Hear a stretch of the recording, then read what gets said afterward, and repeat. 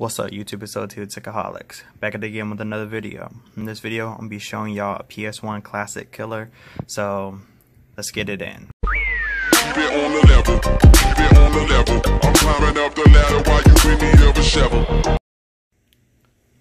Alright, so first things first is, this is a Android box that I bought from Walmart. I only spent maybe about $67, if that, you know, maybe a little bit more, maybe a little bit less.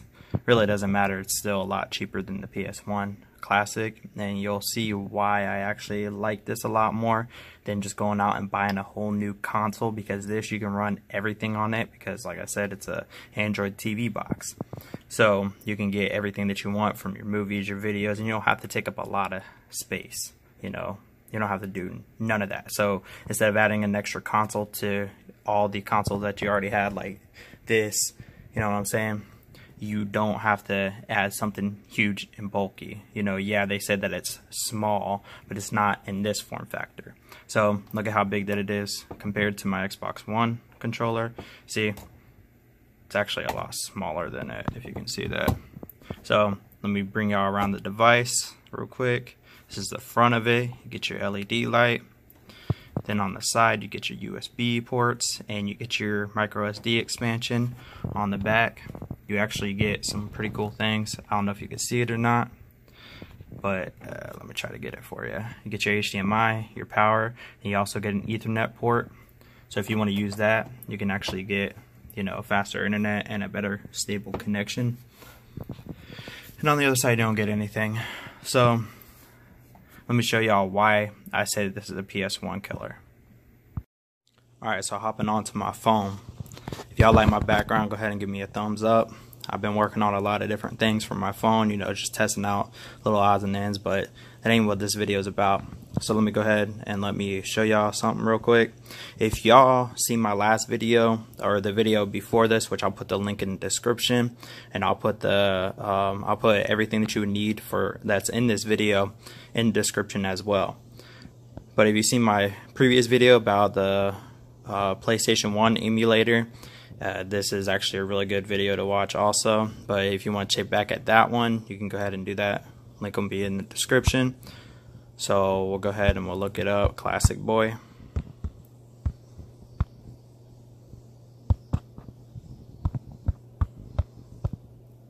Alright, so you see I have it installed. But one thing that's cool about this is that since that you have this emulator on your phone, you can actually transfer it to the the Android device, and as long as if you're signed into your account, you can actually have all the features that you bought with this emulator. So you can be able to save your games and everything like that. So that's a really cool feature to think about. And I'm actually going to go ahead and show y'all guys how to send this over to the device. So let's go ahead and let's get that in. You got to make sure that on both of your devices you actually have your let me see. Alright, there we go. You actually have both on the Android box and on your phone. You have ES File Explorer downloaded. So with that being said, let me go ahead and let me go into my ES File Explorer. Sorry about that. ES File. What you want to do is you want to locate the app. Normally it would be in your application settings, which would be on the home page. So you just scroll down so you can be able to find it, or you can use this up here to help look for it, which I would just use that, just so it's quick and easy. Alright, so you got it right here. Alright, so you want to hold down on it, go to share, and whenever you're in this, you want to go to, go to share, go to send by LAN, we'll hide this, and you see how it says Jetstream right here. Alright, so now we're going to bounce over to my we're going to bounce over to the thing so y'all can be able to see. Alright, so as you can tell, we're on it right now. You want to go ahead and you want to open up ES File Explorer on your device. If you don't know how to install it, I'll show y'all that right now. So y'all want to go ahead and y'all want to open up the play button. or y'all want to open up the Play Store. Sorry, I meant press the play button, because on the remote you have a play button.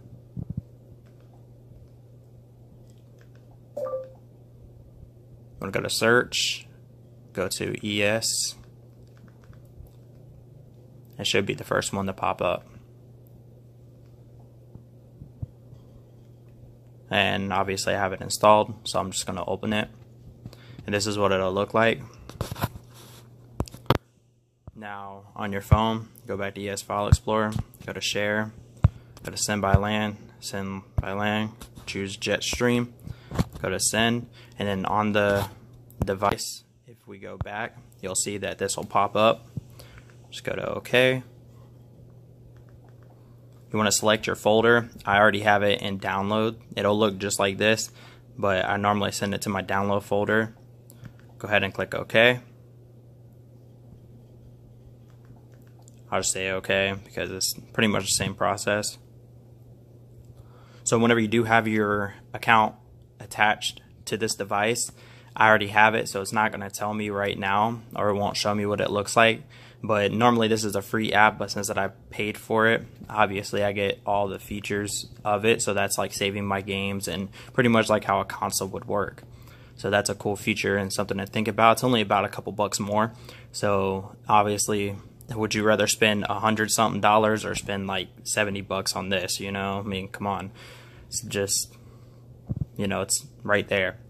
So another cool thing about this is not only do you get PlayStation games, you also get N64, you get GBA, you get Game Boy Color, you get NES, you get Sega, you get Neo Geo. So since the PlayStation 1 is only limited to PlayStation games and you only get 20 games on this, you can actually download any game that you want.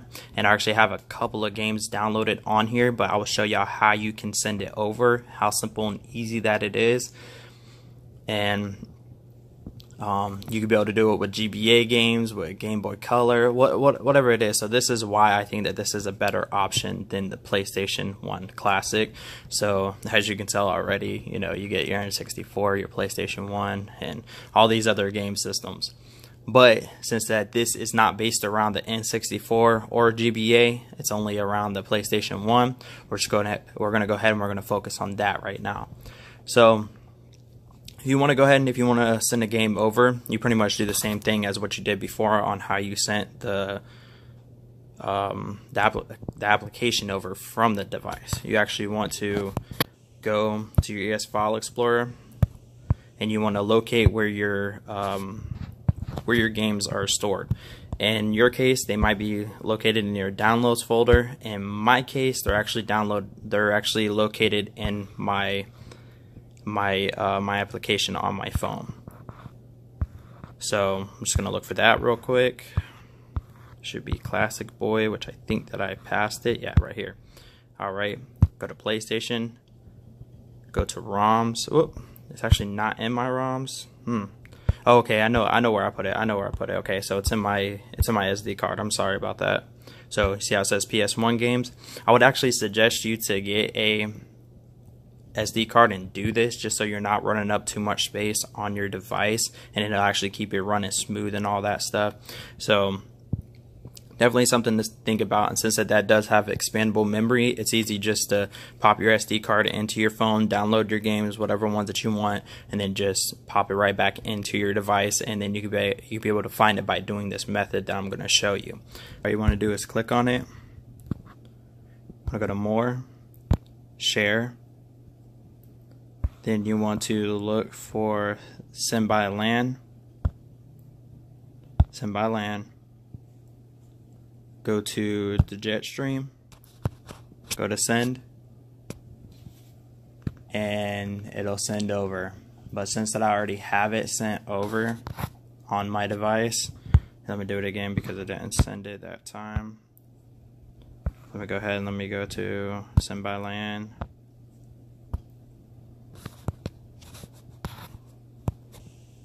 Oop, I mean to do that. Okay, right here. You'll see that it popped up, you know, right there. Just gotta click OK, then click wherever you want it to go. Downloads in this case. Click OK, and then it'll start to send it over. But I'm gonna go ahead and I'm gonna cancel this, you know, just for the sake of the video and then not sending over. But I'll show y'all what it looks like whenever you have it installed. So you just want to go over to Classic Boy, open it up, you go down to whichever one that you want to play, the N64, PlayStation 1, go to select game, and there they are right here. But if you sent it over to your downloads folder, you would just go to a parent folder, then click it one last time, a parent folder, and then in the selection, click it like 3 times, and in the selection you'll see download or Classic Boy, whichever one that it saves to. You got to make sure that you know which one that it saves to. So in this case, you know, you would go to download and it should be there, but in my case it'll be in Classic Boy. Just go to PlayStation, go to ROMs, and you select whichever one that you want to. So you're thinking, okay, well, this is a game system, or this is a Android entertainment system. How am I going to be able to play my games? Well, what's pretty cool is that you can actually connect your Xbox One controller to this device and actually play your games. So if you do have an Xbox One, you're in luck because you can actually do it with this. So let me go ahead and let me show y'all how to do that. I'm going to back out, go to settings, then go down to where it says add an accessory. So since that I already have it connected, what you're going to do on your Xbox One controller is just hold down on the button to turn it on. In this case, it's going to turn on my Xbox, if y'all heard that, because I actually had it connected to that. But then you're going to press your sync in connect button for 3 seconds, and you'll see it start to flash really quick. So what that's going to do is that's going to put it in pairing mode for you to actually be able to add it to this device. So whenever you have it like that, I'm going to disconnect mine, and I'll show y'all what you got to do. Oh, just go back down, go to add accessory. You gotta wait a little bit just for it to discover it.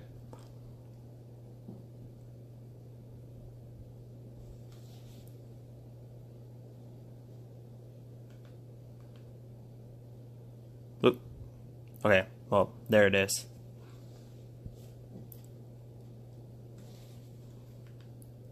So you just scroll over, or you would select it, obviously, to connect to it. My TV actually turned off, I don't know why, but whenever I have my Xbox turned on, my TV will recognize it and then turn off. It never does that unless if it's the Xbox. So you just select it.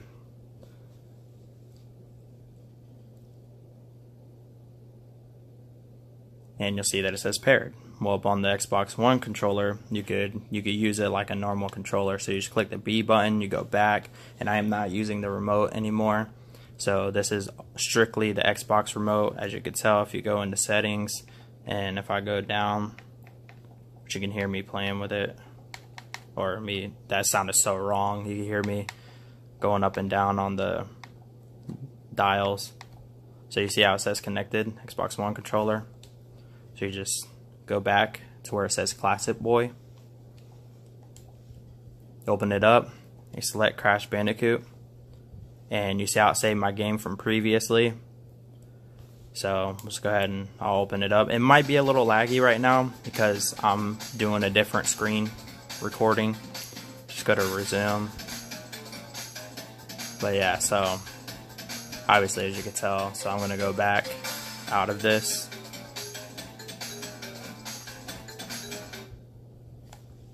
Exit. I'm going to go to Spyro. Go right here, open that up. Then go to resume game.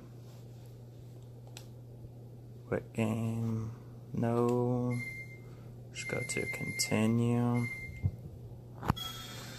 So as you can tell on here, it is a little laggy, and I'm sorry about that. But it won't be that laggy on here, obviously, because you're playing it through the game system. and you're not going through another device to actually stream it. But as you can tell right here, I'll just let that sit there for a second just so y'all can be able to see that it actually does work and it runs very well.